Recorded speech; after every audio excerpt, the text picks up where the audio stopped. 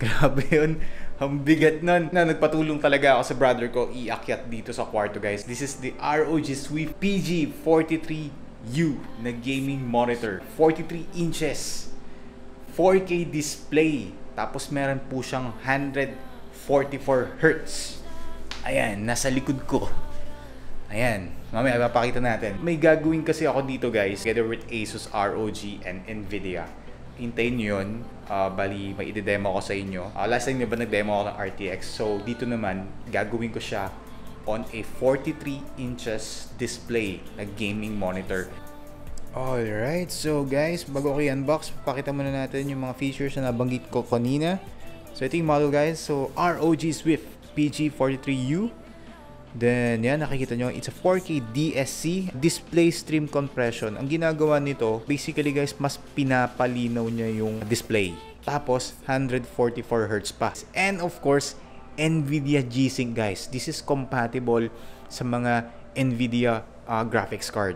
So, yun nga, ito yung gagamitin natin na graphics card. So, just the ROG Strix Gaming GeForce RTX 2080 Super. So, next is a VESA certified display HDR 1000. Wow! 1000. Malakas yung brightness nito. So, pre-calibrated na siya. 90% DCI-P3. And also yung may shadow boost. So, itong feature nito, pagka kunwari sa map nyo, mayroong mga madidilim na area. So, pag in-on nyo to or inactivate nyo to, pwedeng nyo makita agad yung kalaban nyo. Comparable din sa Asus ROG Sync. Ayan, yung may RGB to.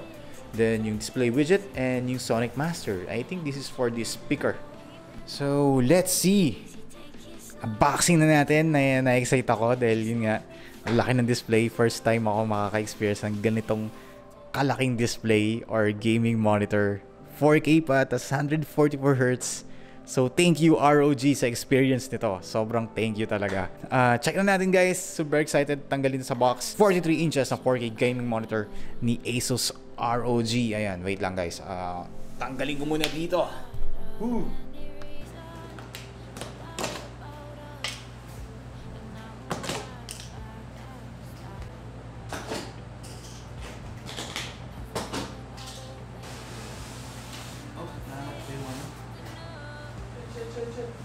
Okay. No, shit.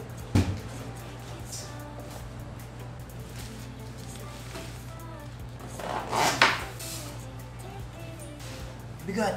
Wow. Ang laki.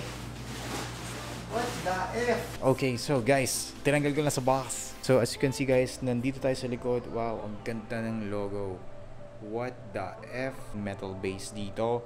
Tapos dito, guys, meron siyang signatured na ni ROG. So dito naman merong input and output, and then yung joystick and yung mga buttons dito. So monitor lang talaga siya, hindi siya TV. Yung mga gitong kalakas kasi pang TV na no. Ayan, tapos so ay ROG Republic of Gamers. So may mga vents para sumingaw yung init from the panel. Ayan, yun po yung likod. Lipat ko muna sa mesa then para hindi ko mahirapan dito. So, ito na yung monitor. Ang laki niya. Shit. Kinain na yung mesa ko, di na magkakasya yung rig dito kung din-display ko. So, bali sa baba na lang. So, siguro dito, maglaro. So, we will try siguro isang game tayo dito. Or baka magpe-play na lang ako ng isang, or sa racing game. So, guys, this is ROG Strix PG43U 4K ultra high definition 144 Hz. Yan, nabanggit ko kanina. And also nga pala, guys, this is a 1 millisecond MPRT trace free. And yun, yung mga nabanggit ko kanina, I forgot this 1 millisecond MPRT. So I think, teka lang, walang height adjustment, I think. So natitilt siya. I-check lang natin kung natitilt siya or na wala siyang height adjustment. Let's see. Yes, natitilt nga, guys. So, ganyan lang. So, try natin. So, ito yung pinaka So, ganyan lang yung adjustment niya. So, no height adjustment, tsaka hindi siya pwedeng ma-rotate. Because nga, syempre, malaki to. Malaki display, kailangan ng Yeah. So, medyo siya. Hindi siya glossy. Kala ko glossy. Ano yung muna, setup ko muna, check ko lang, try ko lang ako ng isang game or baka sa racing game. Test ko lang, gusto ko makita yung 144Hz. May nakasetup na ako ditong yung RTX 2080 ko na na binuo namin ni Mrs. Baka yun muna yung testing ko for this. Tapos yun, kabit ko muna yung mga cord, AC cord and yung sa DP. Alright guys, so ito yung mga kasama nga pala. Ito yung color calibration testing report. Naka-pre na siya guys, calibrated na. 101 per 0.3 yung sRGB color space niya. Pre-calibrated na, out of the box. Then ito yung box guys. Mga accessories na kasama. So, ito yung sa cord, then yung power brick. Laki ng power brick niya. Then may mga kasama yung sa HDMI port, DP, then yung manual. And yan, may extra DP. Sa USB pala. HDMI cable. Yun na to. Uy, may remote. Nice. May remote. Kala ko TV siya. Pero may remote guys. Ewan ko lang. Check natin kung ano makakontrol nito mamaya. Power siya of course. Enter. May navigation dito. X, 1, 2. And yun. So option ata. Ito, ano to? Spotlight. ROG Spotlight. Tama ba? Oo nga. So ROG Spotlight. So, in-include nila guys when you buy this gaming monitor. Configure ko lang kung saan to ikakabit or hanapin ko lang yung mounting nito. I think dito sa baba or dun sa taas or let's see. Mamaya ito natin. Or baka sa demo ko na isa sa top. Dito is unboxing lang. So, yun lang guys. Paandarin ko lang yung gaming monitor. Ilang ka na guys. Display. Let's see kung mag-boot. Yan, booted na. Nakakabit siya dun sa PC ko, yung binil namin ni Mrs. So, check nyo na lang, di nyo pa napapanood yun. It's a RTX 2080 yung gamit ko dun. So, let's see guys. Yun! Oh shit! Ang laki! Ang laki! Tsaka ang liwanag niya! Ang liwanag niya oh! What the F? Tsaka sobrang detailed, tsaka yung pinong-pino yung pixel niya. Ayan oh, ganda oh. Parang wala kayong makikitang guys, wala kayong makikitang parang pixelized na kasi of course this is a ultra high definition na display. Try lang ako ng isang game, then set ko to 144Hz para experience natin yung gaming monitor na to. So 43 inches. Tingnan yung kamay ko, ang laki ng monitor. So check muna natin yung NVIDIA control panel. And let's see. Oh shit, 3840 4K display. Tingnan natin guys kung 144Hz nga. Oh shit, 144Hz. Apply na natin. Try tayo guys. Wow, ang smooth nga. Oh shit. Tsaka ang liwanag nyo.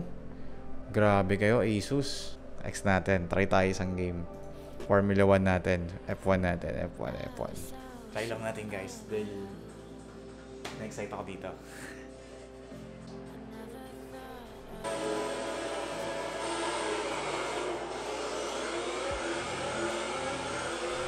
Shit guys, ang angas.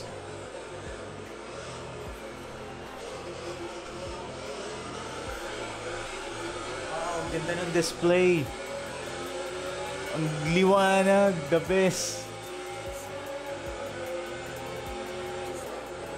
Wow, ang ganda, shit. The best tong monitor na to. Oh shit, wait lang guys na-amaze ako dun sa ang liwanag oh. Holy shit.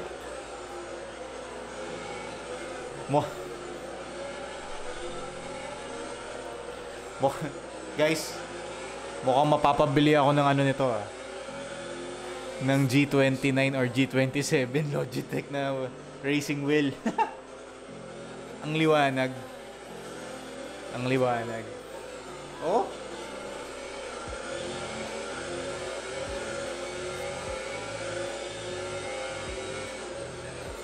Grabe. The best. Grabe yung display guys. Oh?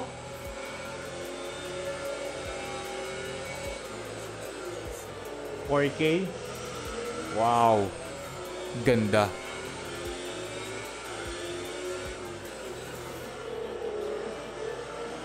Wow, as in wow. As in wow, guys.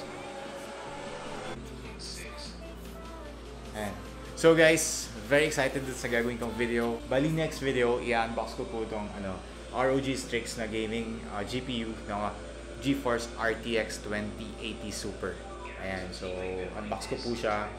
Then after nun, tatas na po natin to. I-install po natin sa rig. Then may mga naka-install na RTX games po doon. Then i-try po natin. Okay?